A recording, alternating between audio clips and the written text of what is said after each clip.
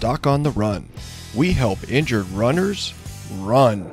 Today on the Doc on the Run podcast, we're talking about how a second metatarsal stress fracture might cause a fifth metatarsal stress reaction.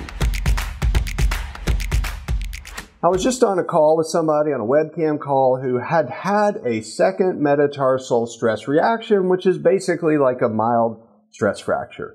And that had actually been getting better, but then when she went for her first run, she had a different pain, and that pain was on the outside of the foot. So let's talk about how that happened. All right, when we look at your foot,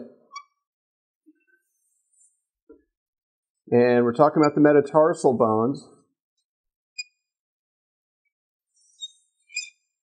you got the first metatarsal here.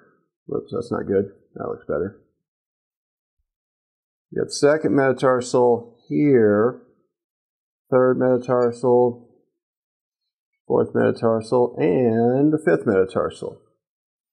And so what we're talking about in this case is this is someone who had had a stress reaction where this bone's inflamed, the second metatarsal. And then when she went for her first run after she was getting better, she started having pain over here. Well, how can that happen? Is it contagious? Did it spread from one to another? No. But we're going to talk about the way that does happen. So if we look at your foot, to make it simple, in cross-section where this is your leg coming down, and this is your foot, and we're looking in cross-section, say, through here. You have your first metatarsal bone, your second, your third, your fourth, and the fifth metatarsal bones. And so let's say you have a stress reaction here. Well, your brain knows that this thing is irritated and aggravated, and when you're walking on it, there's pressure under it. So the way to get the pressure off of that bone is to tilt your foot. So if you then tilt your foot in this direction so that the ground, instead of being right under your foot, is actually angled, and you're supinating your foot to take the stress off of there, and you get that second metatarsal way up in the air so that there's no pressure on it because you're holding it up away from the ground. What does that do? Well, it puts a ton of pressure on the outside of the foot.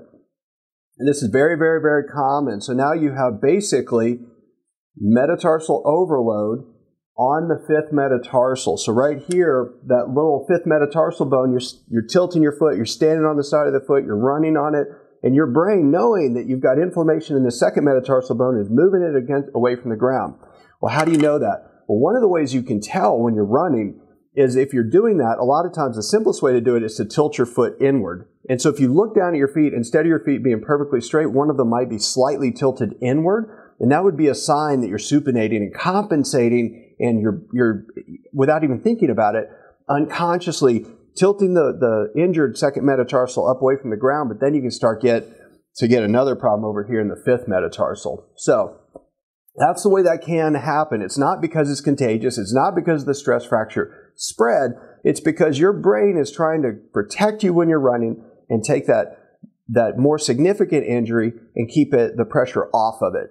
And if you're doing that, you need to try to address that because you do not want to develop a fifth metatarsal stress fracture. That's actually in many ways worse than a second metatarsal stress fracture.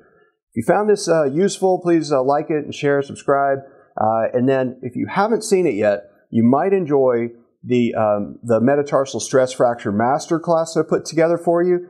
You can get it by going to docontherun.com/stress fracture masterclass. It's a deep dive where I go into all the stuff you really need to think about if you're a runner with a metatarsal stress fracture. So go check it out, sign up, it's free, and I'll see you in the training. Doc on the Run.